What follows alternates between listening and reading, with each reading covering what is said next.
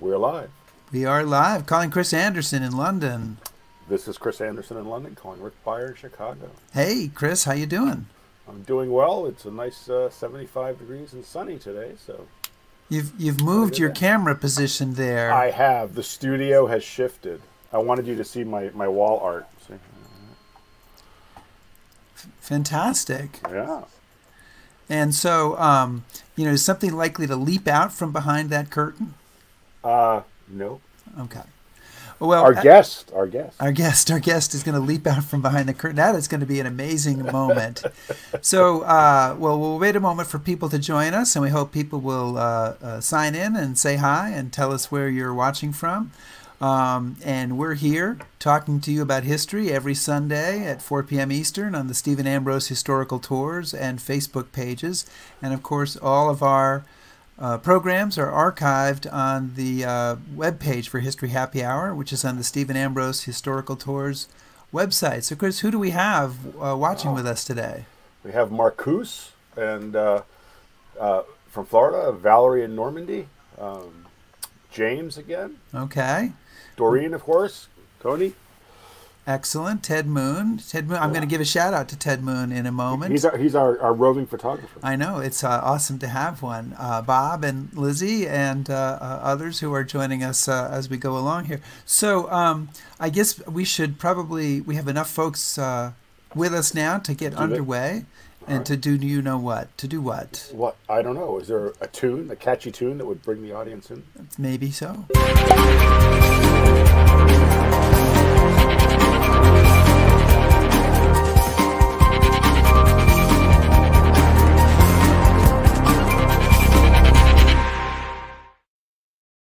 Boom, the bar is open.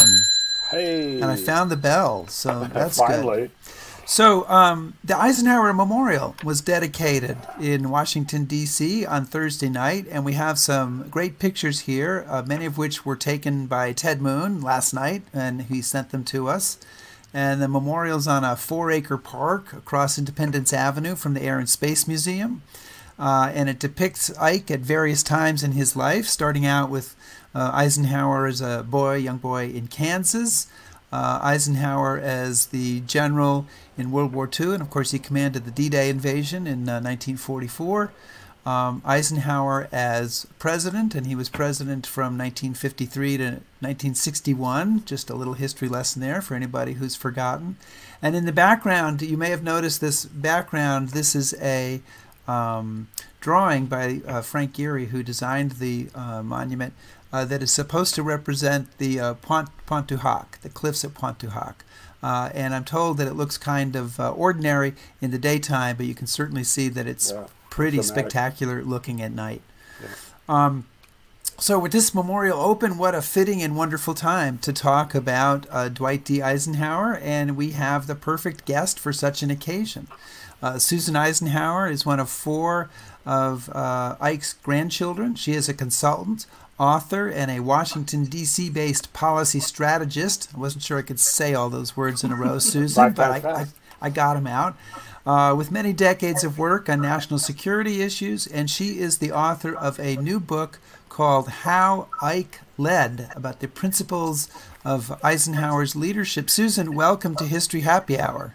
Well, thank you. It's great to be here. And we hope you brought a cocktail with you. It did. It is happy hour, so we'll say, there Cheers. you go. Cheers to you. And we'll have a good talk. So this the memorial is 20 years in the making, and there was some controversy along the way.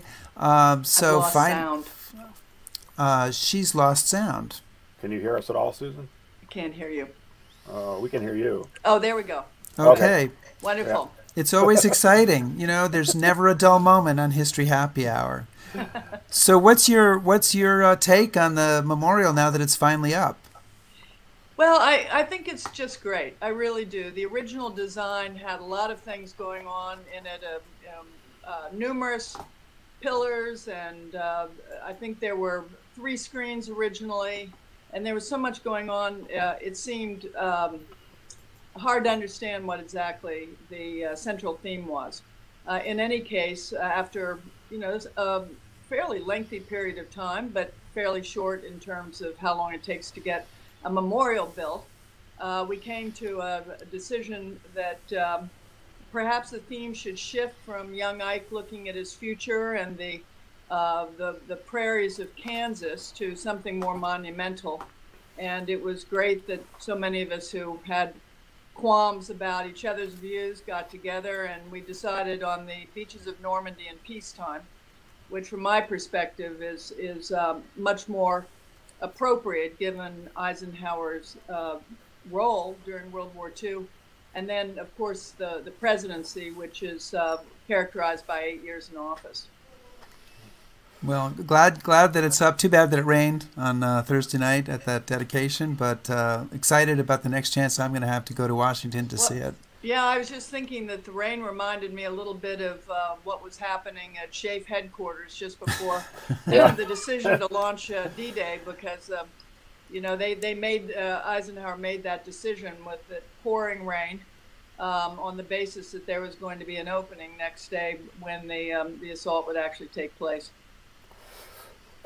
Susan, I wanted to start, since the book is about leadership, there's a great quote right at the beginning of the book, and I'm going to read this from someone else who's kind of a giant of American history, George Marshall. And he's writing to Eisenhower in May of 1945, and he says, "You've made history, great history for the good of all mankind, and you have stood for all we hope for and admire in an officer in the U.S. Army. These are my tributes, and with them I send my personal thanks." So first of all, I guess for Marshall, that's pretty high praise. But what are those qualities that he saw in Eisenhower that Eisenhower performed so well as kind of a lead into talking about Eisenhower as a leader?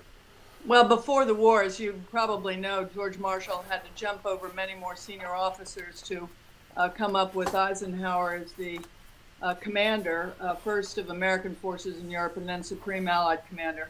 And there were a couple of things he really liked about Eisenhower. One of them is that he could delegate to him, and Eisenhower was willing to take the bull by the horns and to advance a strategy and be ready to take the fall and accept responsibility for whatever the outcome. And you know, one of the things that George Marshall has to worry about, of course, is the fact that he's got a two-front war, and he just doesn't have time to be micromanaging. So if not for a figure like Eisenhower, who was capable of managing and advancing the goals he'd been given, it'd be hard to know how George Marshall would have pulled off the ultimate victory. Yeah. I think also, if I could say one other thing, is that Eisenhower had almost, a wonderful capacity to bring people together. And of course, the biggest challenge was to keep the alliance together. Absolutely. Because as nostalgic as we are for those days, truthfully, there were a lot of disagreements at headquarters about strategy, about resource allocation, and all the other things commanders have to worry about. And it took a special diplomatic skill. As a matter of fact, just in closing, I'd say, in my book, I said I thought he was a genius of knowing when to deploy his ego and when to suppress it. Right. Which is probably a rare quality amongst other senior Allied commanders at that. Well, it may be a fairly rare quality in general, because certainly today everybody wants to win every fight, even small ones, big ones, ones in between. But I learned something from researching that book, is that you got to choose your fights.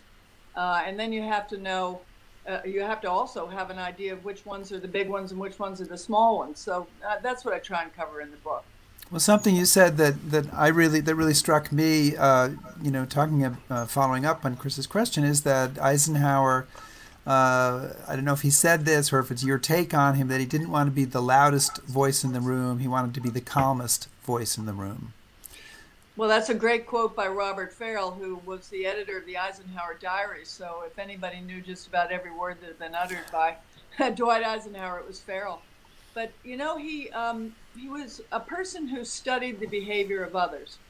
And I think actually, in looking back on it, it didn't even occur to me until the book was done, is that this really informed absolutely everything. He had a philosophy about human nature, and he watched people.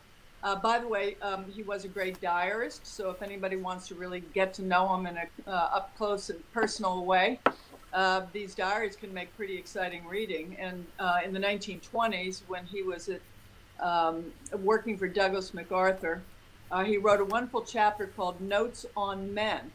And in this chapter, he describes the strengths and weaknesses of the people he reported to.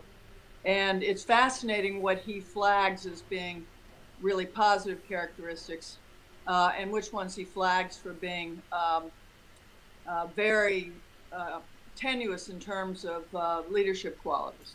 Well, it's it's interesting you say that, because I was getting ready for this. I was going through some of my old notes, and he actually was doing this while he was in school. I mean, I guess there were school books from high school where he's grading his teachers as he's going along, saying, this one's got it, or this one's off the mark, or the notes to himself, but he's assessing people as he's. Well, one of the fun things is he didn't like the way Douglas MacArthur lost his temper, so he's got a whole section in there on how people blow their tops, and and he took note of how it made him feel, so he tried very hard not to do that himself. And since he was a very passionate, emotional person, he wrote it down instead of sharing his strong feelings with others. But he did say that Douglas MacArthur, in this particular chapter called Notes on Men, said that MacArthur was a genius at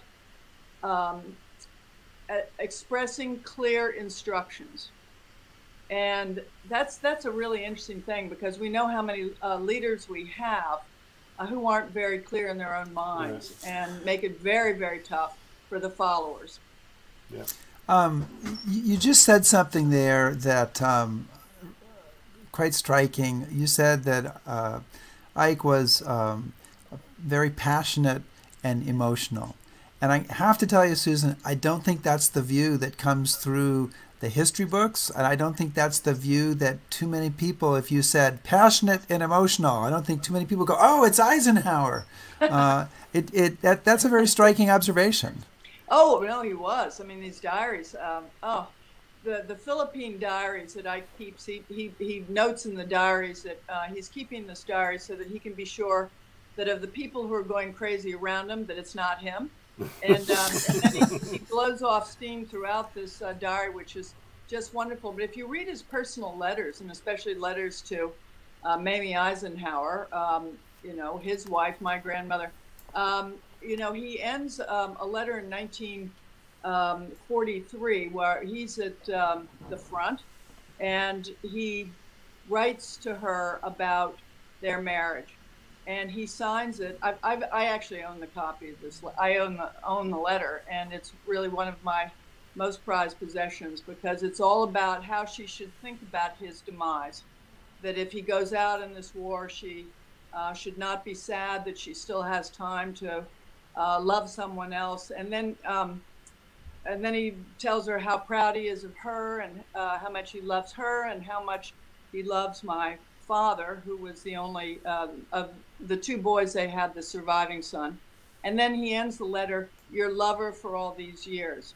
Like, whoa, okay. I like that. I'm waiting for somebody to write something like that to me. So, aren't we all?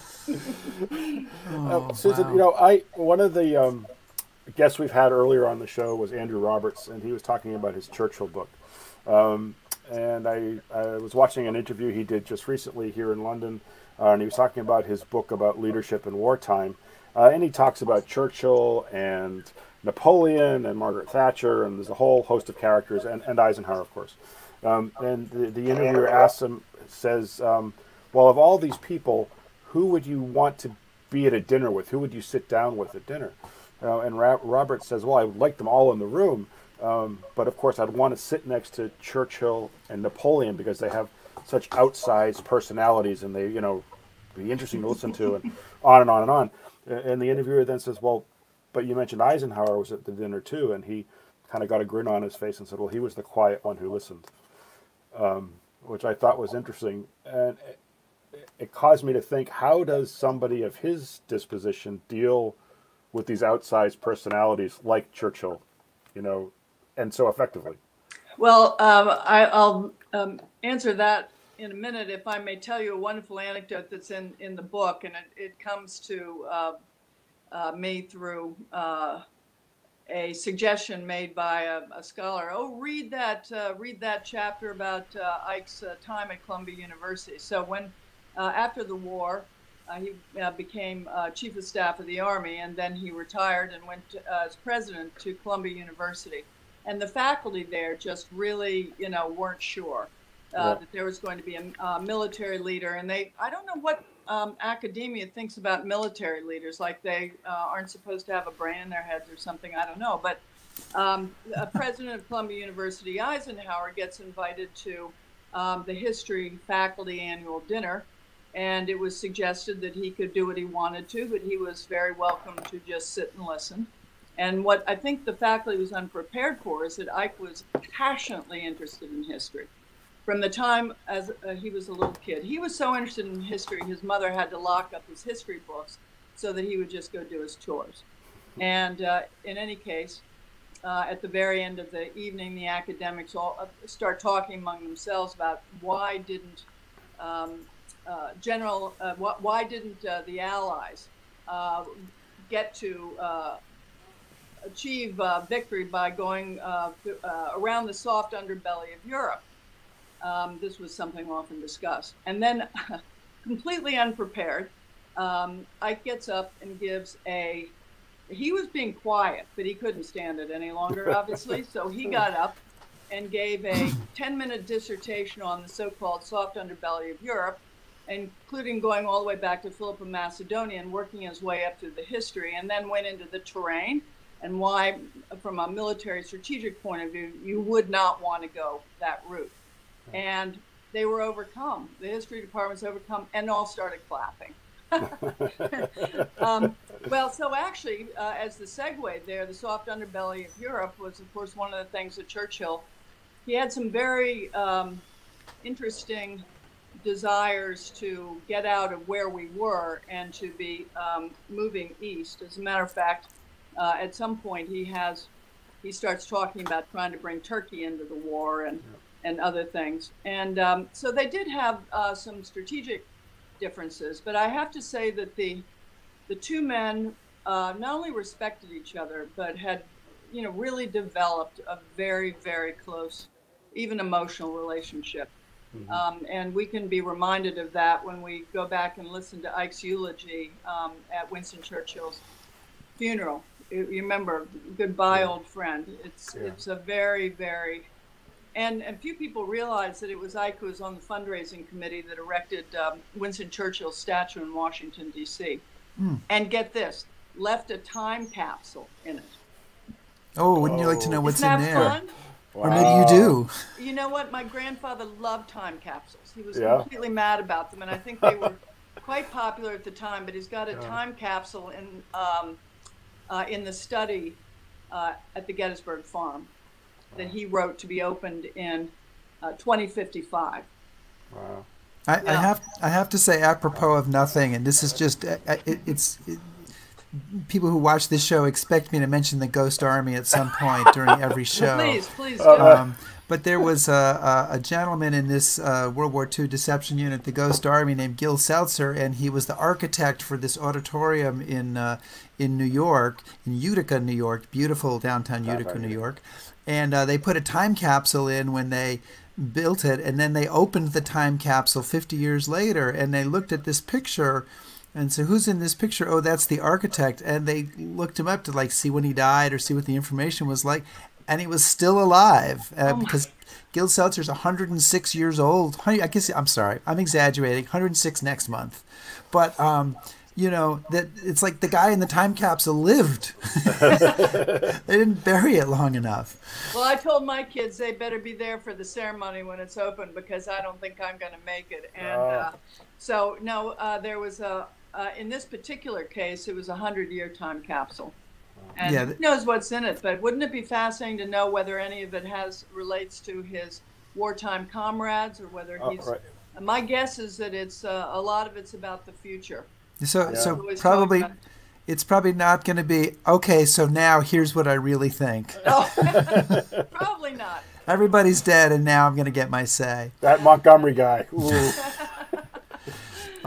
Susan, your book is filled with many interesting things, and talking to you is really fascinating, and partly because you approach this with a wonderful twin perspective of someone, first of all, who is you're a dreaded Washington insider, right? Oh, dear. Yeah, I know. But then you're also someone with both a personal relationship with President Eisenhower, who was alive, who died when you were 18 or 19, I guess. Yeah. And someone who had a lot of entree to people who worked with him, which you talk about in the book and their points of view. And so that really, I think, gives you a unique perspective on this. I want to swing back to D-Day for a moment. And because even with 2 terms as president, I think D-Day is still one of Eisenhower's great moments, if not his greatest triumph. And very famously, as probably most of our viewers know, Eisenhower wrote out a communique and stuck it in his pocket on June 5th, although he wrote July 5th on the bottom of the note, as to what he was going to say if the invasion didn't work. Our landings in the Cherbourg-Havre area have failed to gain a satisfactory foothold. My decision to attack was based on the best information available. If any blame or fault attaches to the attempt, it is mine alone. This has often been brought up as kind of illustrative of Eisenhower's leadership, and I think rightly so. So tell us a little bit about it, and also the fact that Eisenhower was reluctant for this to be preserved for history. Well, it is. It's an interesting story. So Captain Harry Butcher was Ike's naval aide and assigned to be the headquarters diarist. And in July, he was going to collect up relevant papers for this diary that Butcher kept. And he said, do you have anything at all about this invasion? I'm ad-libbing a little because we don't, of course, know the full conversation.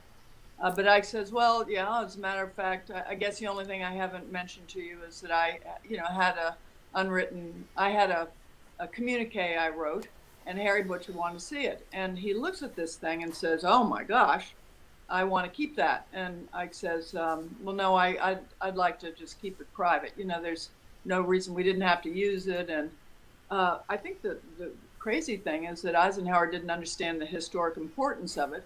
So Harry Butcher says, well, put the date down, in other words, so that we can identify this as, your communique on June 5th. And Ike, because it was July and was a little bit annoyed that Butcher wanted this communique for his files, that he writes July down. And anyway, that's the reason for the July. But he finally let Butcher take it. And to Butcher's credit, he did put it with the other papers. He didn't auction it, or he didn't keep it for his family members. And so it was presented along with all the other papers to the Eisenhower Library many years ago. But I had carried one of those communiques for every one of the major military operations. But it's very clear, it was clear to me, because we've discussed this as a family, but, he also carried it for himself.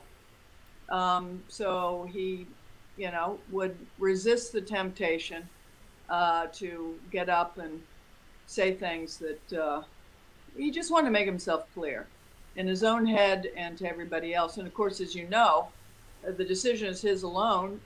He was including taking responsibility for the weather forecast, which was very dicey, as we all remember. And he had already taken full responsibility for the perilous airborne drop. So at the end of the day, all those were his decisions, nobody else's, and he was ready to admit that should things go wrong. Well, it speaks to not only, to me, it speaks to not only the willingness to take responsibility, it also speaks to something that Chris and I were talking about before, preparation. Preparation. So we're going to prepare for if it works, and we're going to prepare for if it doesn't work, and I'm going to be prepared. Yeah. Well, that's right. And the thing is you don't want to get caught flat-footed. Let's say something had happened, nobody is ever at their best in the middle of an unfolding crisis. They might be at their best after the crisis or before the crisis, but when things are unfolding, you know, it's a distraction not to have thought through what you're going to say under every scenario. And let me just say, I got this in spades as a kid. I mean, he was a great contingency planner. And I think if I've inherited anything from him, it's I'm a pretty good contingency planner myself. I'm always thinking about 3 and 4 scenarios and what I'm going to do in each case. And I don't know how that got drilled in, but it did, that's for sure. Well, what really struck me is, you know, obviously I'd heard of the note story, and it's become one of those great tales of D-Day. But one of the things I learned about in your book was that he did this every time. Yeah. So this isn't just because of this one moment. This is just part of how he leads. It's part of his character that he's always ready to accept responsibility. Right? Well, also this isn't just a about one-off. The other invasions of you know, in North Africa and Sicily, they were all the largest of their time. Absolutely. It's just that the D-Day ends up being even larger than the other two. So a lot of very, I'm not going to say experimental, because that sounds like this is an experiment. No, it isn't. We were trying to win the war. But they were doing things that hadn't been done for the first time, including putting together a unified command at all echelons of British and Americans and other allies. That, you know, we hadn't fought wars like that on an integrated personnel basis. And when he becomes Supreme Commander, he's actually commanding for the first time the Air Force and Navy and the Armed Forces. I mean, the infantry and others who get off those landing craft and storm the beaches. So there was a lot of new things that were coming along, and each one of them, you know, could have gone south. But they didn't, and so that's I'm sure that was, you know, also a factor.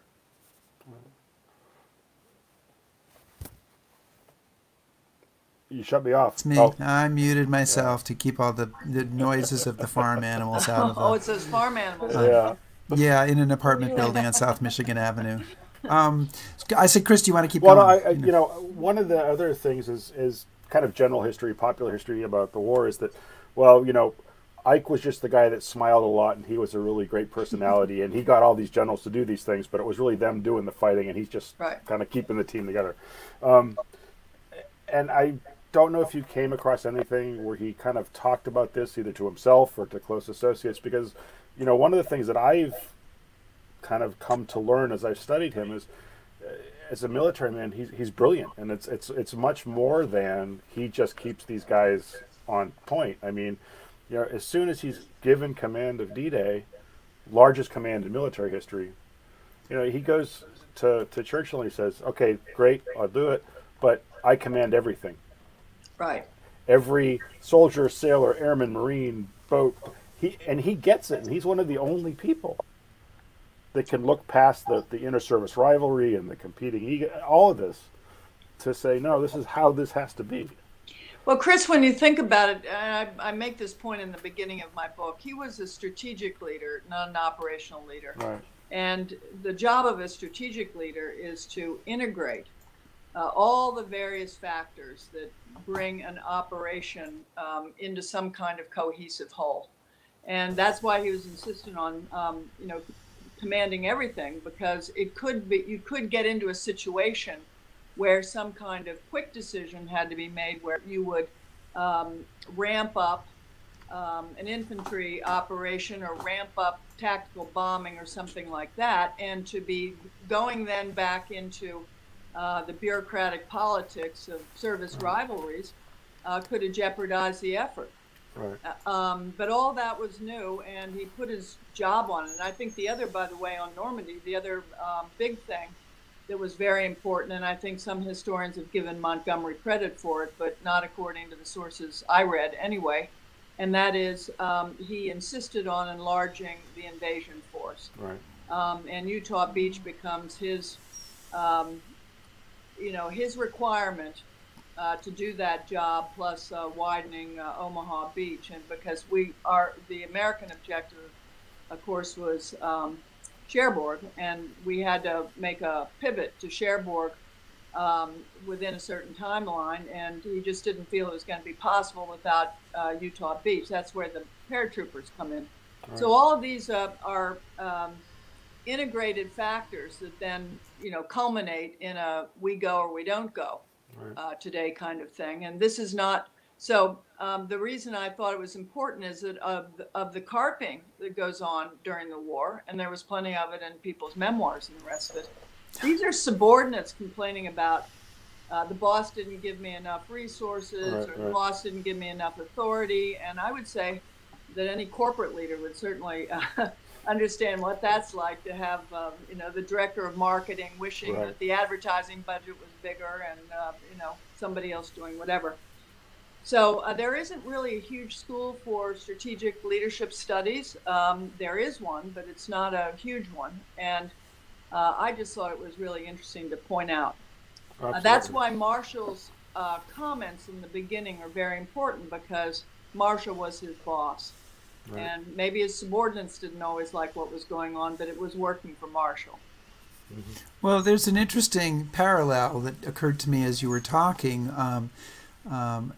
With Eisenhower and General Ulysses Grant. He may be the closest we have to someone like Eisenhower, and they're different, obviously, in some obvious ways. But what I was thinking about was that as Grant sets out in 1864 to what will be the beginning of the final offensive in the Eastern Theater of the Civil War, he sends a note to President Lincoln in which he basically obliterates all possible excuses. He basically says, well, you've given me everything I could ask for, so we're all set, and if it doesn't work out, it's because we didn't do it right. It's not because you let us down. And in that way, that sort of calm, I'm not gonna be sitting there asking for something else or trying to get something else, worrying about each little thing. It's a sort of a moral courage, not a battlefield courage, but a moral courage to just say, I accept this responsibility to go forth with what I can. Well, that's right, and I think it's inspiring for us, especially during these times. That's all. I really do. I've got to say that we have to give West Point a lot of credit for that training too. And in Eisenhower's case, he came from quite a religious household.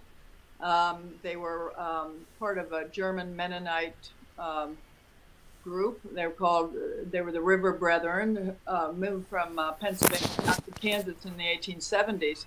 But there was a lot of emphasis in that household on personal responsibility, and also serving a cause larger than yourself and understanding your place in that hierarchy.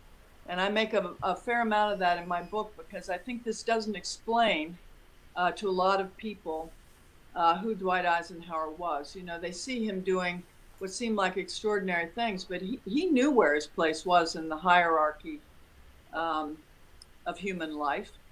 And when he got to West Point, of course, those values that he learned at home came into full measure, because he understood that higher mission he was going to be serving was the United States of America. If I could just add one thing, I think it's really interesting that both Eisenhower and Grant went to West Point for the free education. Yeah. And not and were never saw themselves necessarily as destined to be soldiers. I want to remind everybody that we're talking to Susan Eisenhower on History Happy Hour, and we invite your questions. And there's one I'm going to put up here from Carolyn Spence Cagle, and she wonders, did Ike suffer any negative health effects from his overwhelming responsibilities and commitment to accountability during the war, during World War II? Well, thank you very much, Ms. Cagle. I think that's a terrific question. And I would answer it by saying, yeah, he had high blood pressure during the war. There's no question about that. But then you would have high blood pressure if you smoked as many cigarettes as he did. He took up smoking at West Point. Of course, you weren't supposed to smoke at West Point, but he did that out of in a state of frustration that he couldn't play football anymore because of a broken knee, et cetera, et cetera. But by the time the war comes around and the sort of pressure he was under, he was probably, we could say he was a chain smoker. So the thing is, with people with habits like that, you really don't want them to give it up in the middle of a major international emergency. So nobody really got on his case about giving it up until after the war. And then he tried to give it up a couple of times. And then the joke in the family was he finally gave himself an order and went cold turkey. In any case, that's smoking. And probably the stress from the war, and also this determination, remember, is to be self-disciplined, and also to project optimism at all times. He really believed that pessimism was infectious, especially from the head down. So those kinds of bottling this energy and this passion up brought him to a heart attack in 1955 and some other health issues.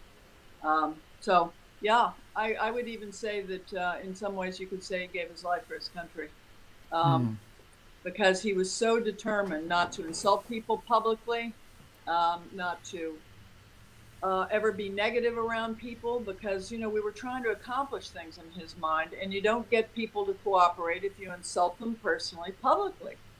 You just don't. You don't humiliate people so that they can never back off. And he believed that it would cause resentment and a desire to get even. And this is something he started during the war and continued into his presidency. So you can imagine by the time the presidency's there, bottling all that stuff up. So if Chris and Rick, if you don't mind me just saying, how did he handle that? Because I think a lot of people are very interested. You know, Susan. That was my next question, actually. By now, I just want to say we don't mind. If you've got something else to say, go. And if we mind, we'll jump in and say, "Wait, okay, now we mind." So. Okay, all right, we'll say now we mind. Ding, ding, ding. Well, so okay, there we go. See, that's great. All right, well, listen. I mean, I am trying to use some of this myself. Okay. And it's, you know, it's going kind of okay, but he, first of all, he's a great diarist. And I was a diarist for a very long time. It helped me enormously in making big decisions in my life, you know, not anything of consequence to anybody else, but for me. So he's a great diarist. He blows off a lot of steam there, but he had some other tricks, which I think are absolutely brilliant. If somebody or something really bothered him, but usually somebody, he would write the person's name down on a piece of paper and then crumple it up and put it in his bottom drawer. So I keep thinking that whoever had to clean out the bottom drawer probably had to have a security clearance. That's what's in the time capsule. It's all in the time capsule. It's all in the time capsule. Wouldn't that be just great to open the time capsule and find all these people with the same names over and over again? He also, you know, my grandmother and specifically said, now when you have these problems, let them roll off your back. Now, as my grandmother was very sharp, she was very funny, she was great value, but I don't believe she actually came up with that idea all on her own. He was a master at getting things out of in here and separating them in his head. In other words, the problem's sitting on that couch back there, and I can get up and walk back and forth in front of the couch, and it's not in here anymore. Wow. So I guess after all of this, I think that leadership is, I guess one of the points I wanted to make in the book is that in Eisenhower's head, leadership is not conveyed on you from the outside. Right. It starts here. And all of the work has to come from here. That's why I think leadership training is very important, but the 10-step plan is not going to do it unless you start here.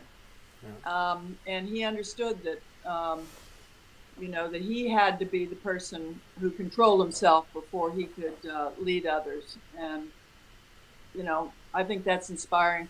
For me, it was inspiring because I'm still working on it, but he did a pretty good job of mastering it by the end.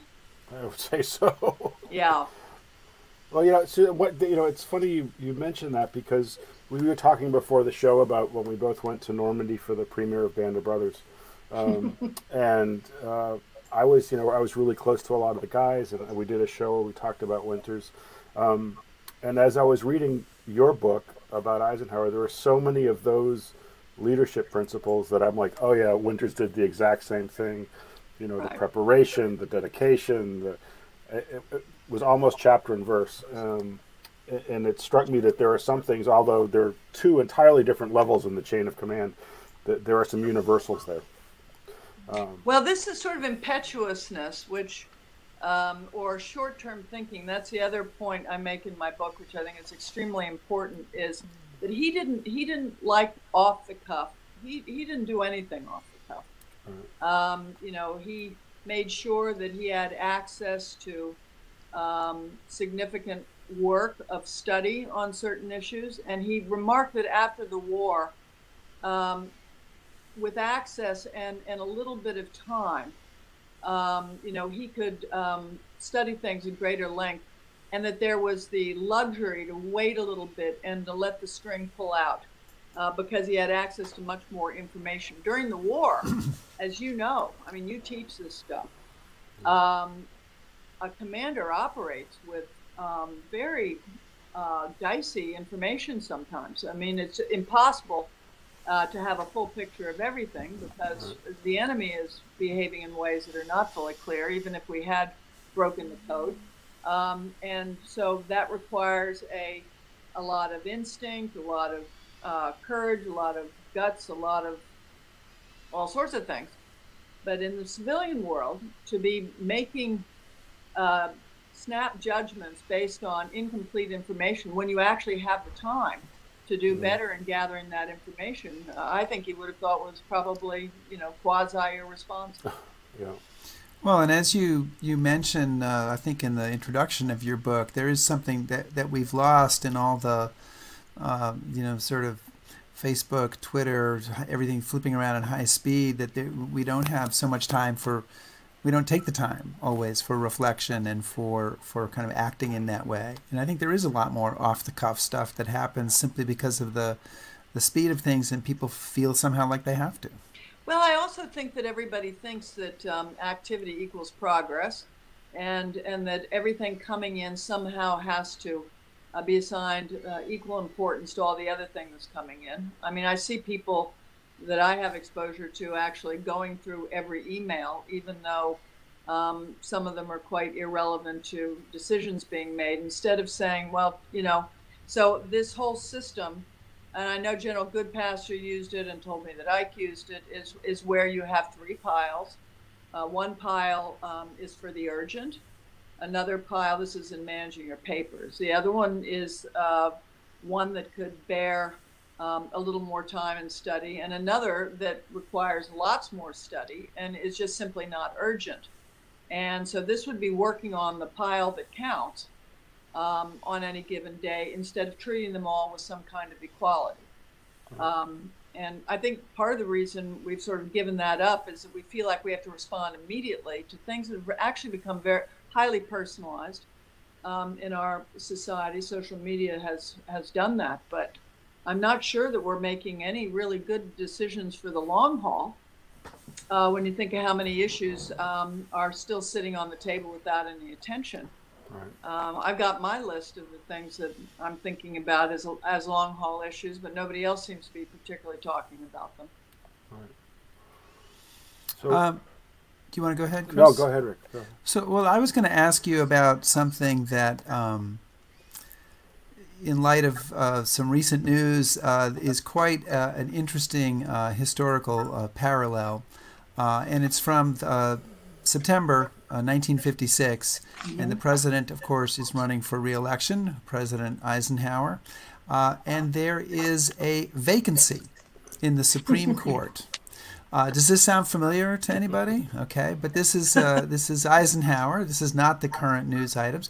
It was also a highly divided and partisan Senate at the time, and Eisenhower kind of surprises everybody with an announcement on, I think, September 29th, 1956, that he is going to make an appointment, and in fact, he appoints a Democrat. He appoints, that's what the headline says right there, if you can read it, President names Jersey Democrat to Supreme Court. William Brennan, who of course becomes one of the leaders of the liberal wing on the Supreme Court for the next 40 years. And this is not some kind of fluke, because you write that Eisenhower told his Attorney General, Herbert Brownell, to look for a Democrat because he said the Supreme Court belonged to all the people. So what do we learn, what do we take from this parallel in this story? Well, I think there's some fun things about it. I mean, we have now a lot of Catholics on the Supreme Court, but at that time it was a pretty radical thing to be looking for a Catholic. And then to appoint a Democrat. I'm sure the Republican Party wasn't thrilled about that at all. As a matter of fact, Senator Joseph McCarthy voted against this nomination. But I think to understand Eisenhower's actions here, you have to step back just a bit, because he really did believe in ideological balance in segments of the government where the officials were not elected. And he felt, because he really believed in three co-equal branches of government, that the Supreme Court had to be ideologically balanced, or people would lose confidence in their decisions, thinking that they were actually political and not based on legal precedent or other legal matters. So I think that's very, and actually Herbert Brownell, his Attorney General, sort of said pridefully that by the end of the Eisenhower administration, the federal judges that he appointed were about ideologically balanced. So that's one thing that really reminds you that in a way that was a different time. But just remember, Eisenhower doesn't, nobody even knows what political party he is until just before practically the convention where he gets nominated as a Republican. And he was, as a military man, really about as nonpartisan as there's ever been in the presidential area. Obviously, George Washington was nonpartisan too. But I think that helps everyone understand why he would feel so strongly about that. So, Rick, do you? We have some other questions. You want to pop those in, or you want to bring in? We can bring in this question from Richard Whalen first. Ike was president during the Sputnik launch, and he had to hurry the country to meet and exceed Soviet progress in space technology. Did he have any misgivings in having Wernher von Braun lead? And I know that you did include some about the space race and such in the book, and that great picture from the Marshall Space Center. But so you could answer the specific question, but your thoughts more broadly as well. Well, Mr. Whelan, I just love that question because, wow, as we all know, Wernher von Braun was not only a German, I think he had great Nazi sympathies. I mean, that allegedly. I mean, I wouldn't know that directly or anything. He didn't confide in you? No, he didn't. It's in the time capsule. It's in the. Yeah, it's all it's the time in the time capsule. Yes, indeed. But you know, the proposition that the Soviet Union was ahead of the United States is what we now know to be gross simplification. We could have beat the Soviets into space in 1956 had Eisenhower decided to use military technology instead of technology he had put aside for peaceful purposes. The whole reason for launching artificial satellites in 1957 came out of a program called International Geophysical Year that was promoted by the International Scientific Union to explore the universe, to explore unexplored parts of Earth like Antarctica. And so the commitment was to launch an artificial satellite that was for peaceful purposes. And he just wasn't that, I mean, he was astonished, I think, by how upset everybody eventually became about this. But first of all, he knew about the Jupiter C program and that we could have gotten into space first. But secondly, I think the Eisenhower administration looked at this and said, you know, this is a real opportunity because we have yet to establish freedom of access to space. In other words, as opposed to sovereign airspace going directly out into the cosmos. And the Soviet Union, without probably inadvertently, established that precedent.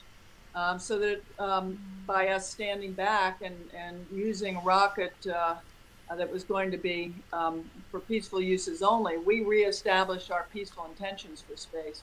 At the same time, not turning it into a flashpoint that would have been yet one more problem with the Soviet Union. Let's not forget the Soviet Union had the opportunity in 1955 to overfly the United States territory, and they refused that wonderful opportunity.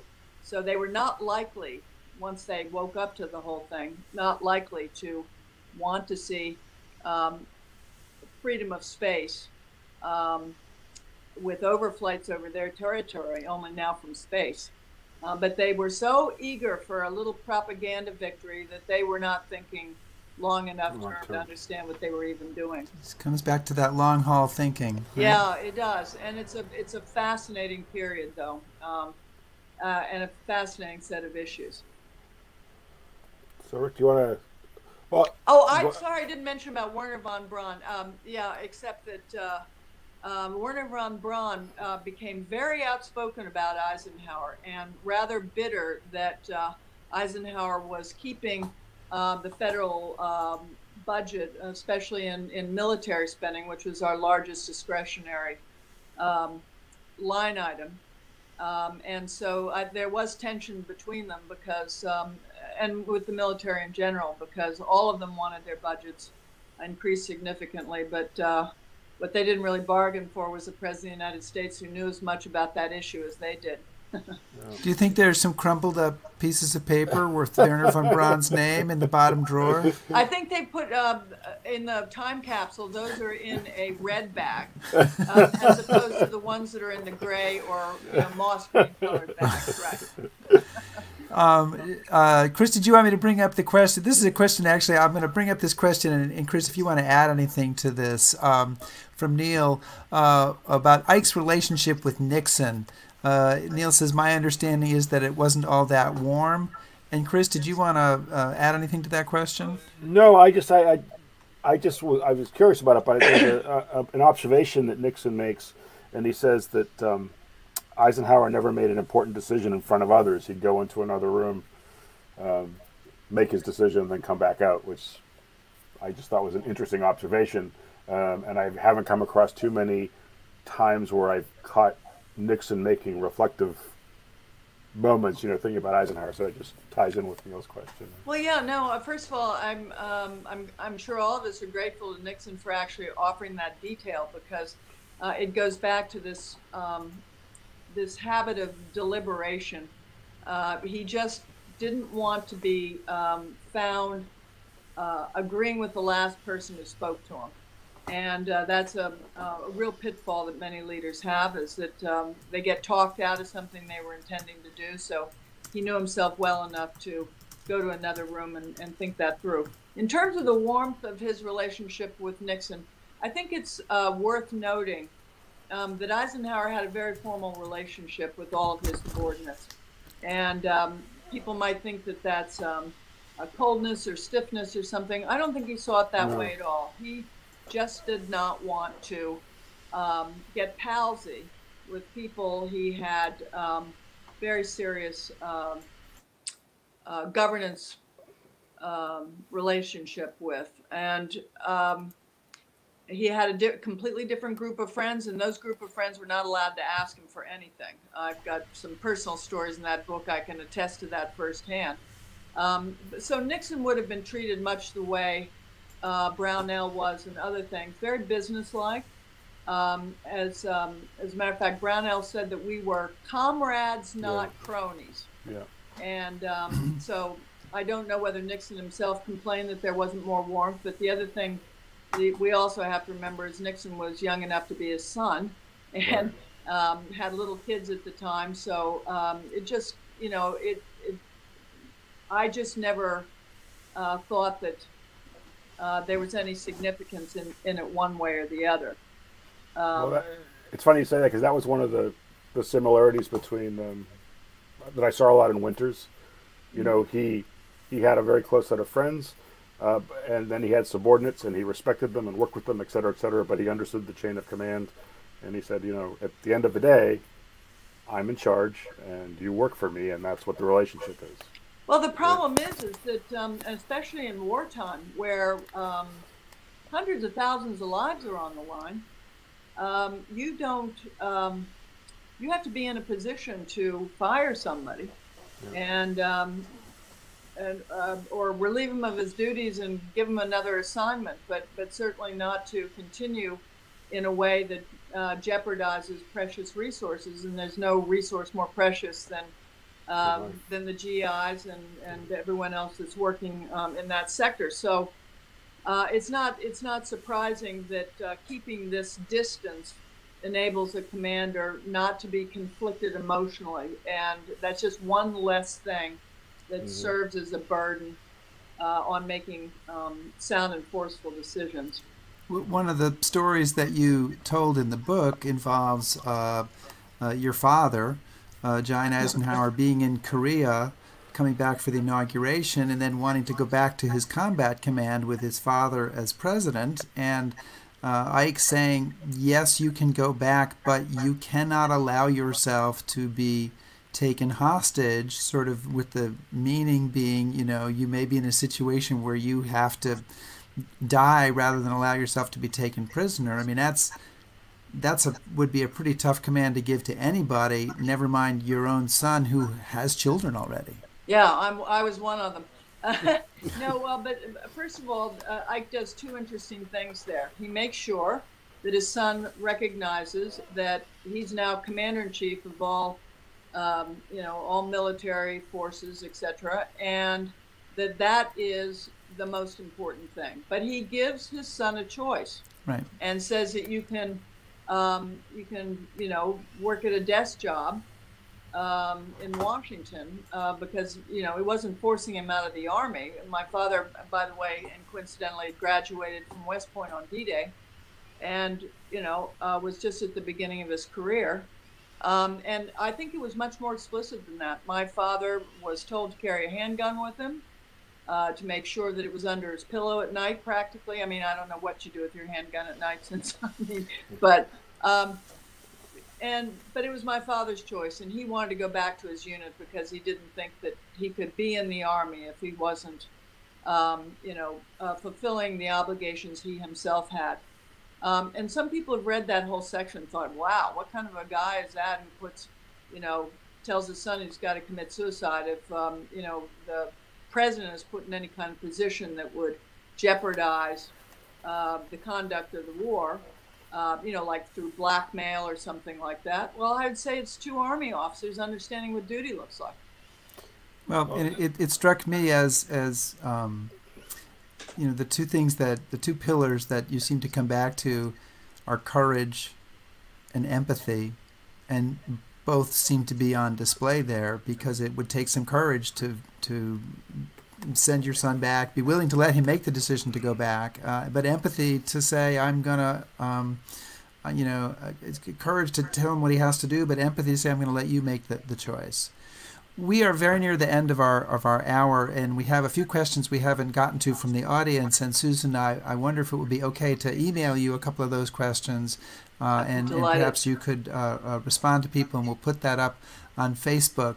And with that thought in mind, Chris, I will leave it to you to post the last question here. All right. So this is the big wrap-up question. Yes. I think it's fair to say that we as a nation are pretty divided right now. That there are many people that say, even we'll go so far as to say that we're in crisis. Without, getting into the specifics of personalities and policies and whatnot, but given Eisenhower's kind of ability to look into the future and also his ability to walk that middle road that you talk about, what do you think he would say to us? Because there are a lot of people in this country that are very anxious and they're nervous and they're looking for answers, and obviously he made some big decisions. So Without putting you on the spot, what do you think? No, no, you're not putting me on the spot at all. I think there are two things that have happened which would, he would be very concerned about. One is that Americans appear, and this is on both sides of the aisle, so I'm saying this in a completely nonpartisan way, but both sides, the divisions in this country seem to be wrought by the fact that people have lost confidence in our government and many of our institutions. And this is already a very serious thing. And we've got to figure out a way to begin to restore that confidence and really have some deep thought about what kind of measures we should take. For instance, on one occasion, one of Ike's vetoes, he had very few of them in his presidency, but one of them is he vetoed an oil and gas bill because he didn't like the way the thing had been lobbied. I mean, that's really a voice from another era. So confidence in government. The deep divisions themselves are caused, I think, in large measure by the fact that there's no societal penalty for being insulting about other people who don't agree with you. And this is something he'd say has to start here. I keep saying to people, how are you talking to your neighbors who don't agree with you? And how are you talking to your siblings at Thanksgiving? Wow, that is a question. That's a coming question, isn't it? He also realized that those deep divisions are easily exploitable by foreign powers who do not wish us well. And he once said that the deep divisions would be a welcome sight for an alert enemy. So next time we go blaming the fairly long list of countries who'd like to hack into our systems. I've had my identity stolen by the Chinese twice.